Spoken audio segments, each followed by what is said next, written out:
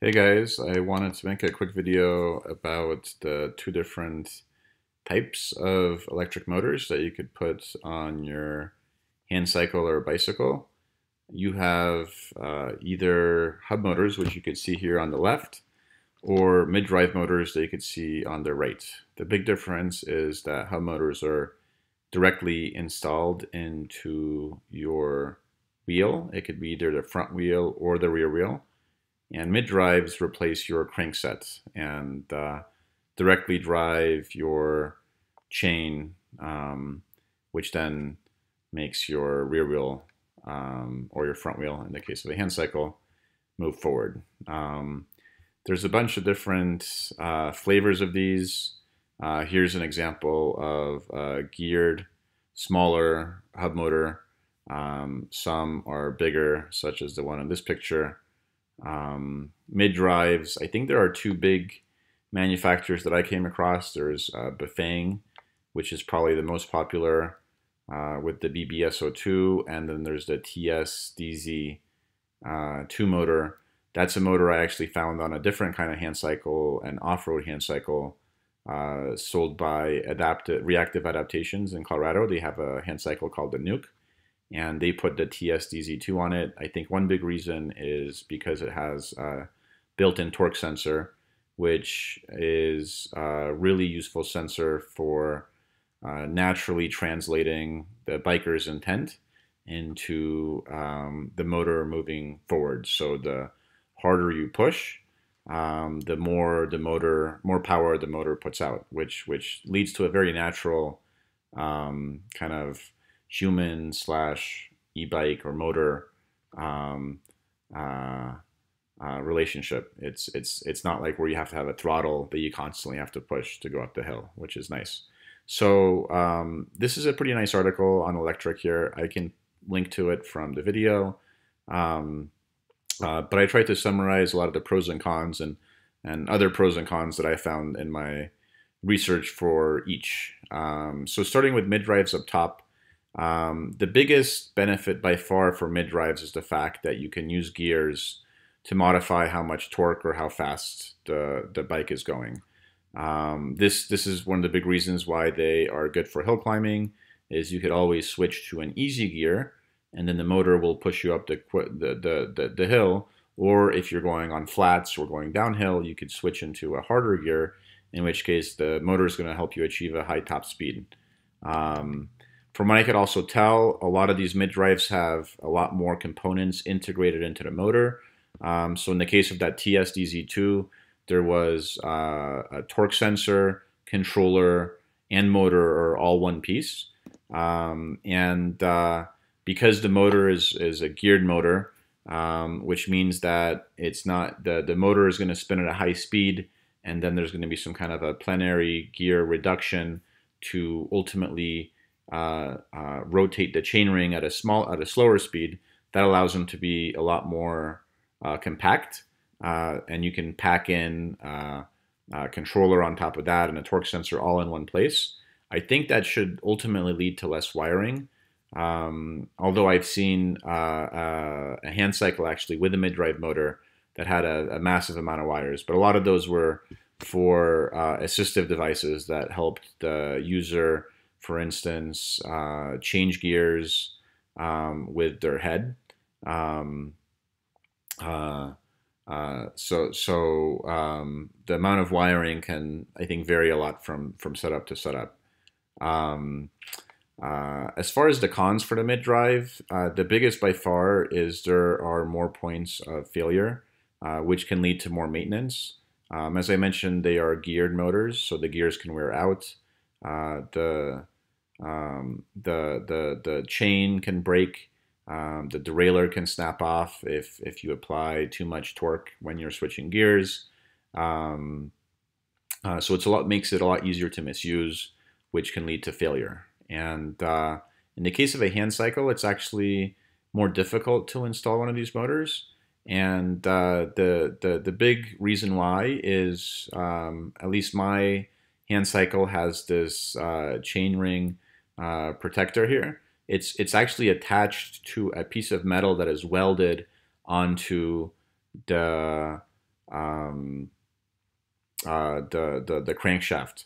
So you need to cut that piece of metal off and shave down the metal to be able to install a mid-drive motor, which would be a pain in the butt.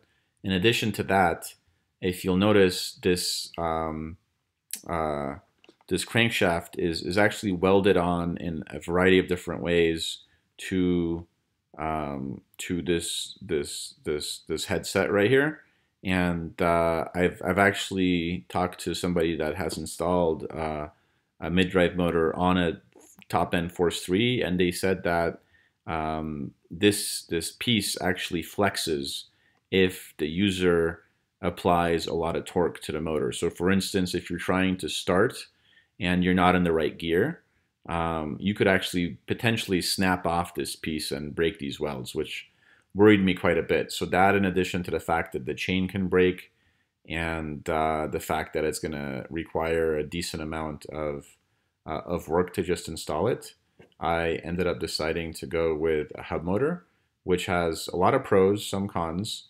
But the biggest pro is the fact that it is a lot more robust and has a lot less moving parts. Hub motors are actually split into two different categories. I'm going to go into those details in my next video, but they could either be geared or direct drive. Direct drive motors have absolutely no gears inside of them, so nothing will really wear out. And because it's all basically hermetically sealed, it requires almost no maintenance. In the case of direct drive motors, you could have regenerative braking, which would allow you to actually set a maximum speed as you descend down the hill. Being somebody that got injured in a downhill road bike accident, that seems like a nice feature that I wanted to leverage. Hub motors can also be more efficient. There's a lot less moving parts, and every single time you go from one gear to another gear to a chain that can stretch, you're going to lose efficiency. So hub motors can ultimately have a higher efficiency. They can be less expensive. Some of the geared hub motor kits on Amazon are very high volume.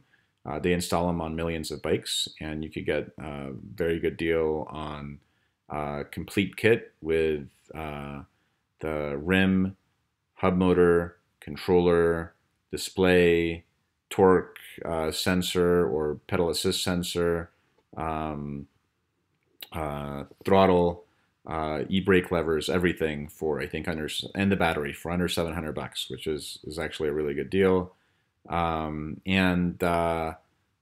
These hub motors may be easier to install. In the case of my Handcycle, it should be significantly easier to install. If you have a regular bike and you install it on the front wheel, I've seen videos of people demonstrating installs in under 30 minutes. As far as the cons, the biggest by far is that it's a single speed. So unlike a mid-drive, you can't change gears and change either if you're going for a high torque situation or a top speed situation. You kind of have to pick your motor, and usually it'll either be better at high speeds, or maybe it'll have more torque, but it'll have a low top speed. So you're kind of limited in that sense. You're also adding a lot of heavy rotational weight to your wheel.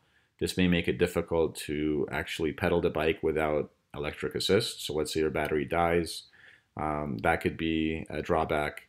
And it could also throw off the balance of your bike. So the mid-drive tends to contain all the weight in the center of the bike, but the hub motor has everything on the wheels. And I think in the case of a Handcycle, it shouldn't be too bad. There's 3 wheels, so it's not like I'm moving and leaning from side to side that much. But time will tell, and I'll definitely keep you posted on how good of or how much of an impact a heavy hub motor may have. So in the next video, I'll be talking about the different types of hub motors. But I also wanted to point you to one other page. This is on the Grin technology website, ebikes.ca. This is a really phenomenal site that has a massive amount of information where you could learn about batteries and hub motors and a whole bunch of different things, and buy different DIY kits. They have this one page specifically detailing the benefits of hub motors, which a lot of which I went over. Better reliability, regenerative braking. For those that care, I didn't that much. You could have a significantly higher peak power. I've seen bikes with 10,000 watts of power. You can't put that much more power than maybe 750 watts through a chain. Otherwise, the chain will just snap. Um, and you could have torque sensors and pedal assist sensors that plug into the controller that you're going to have with your kit. And as I mentioned, this is actually fairly important.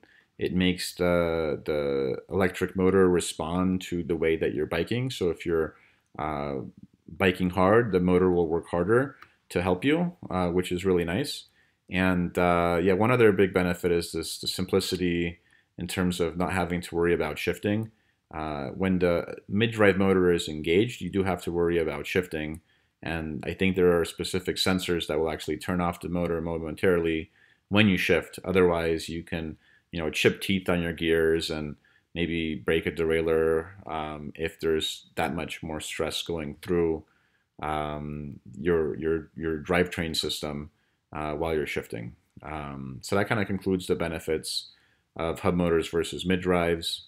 Mainly, it's the robustness that made me go for a hub motor.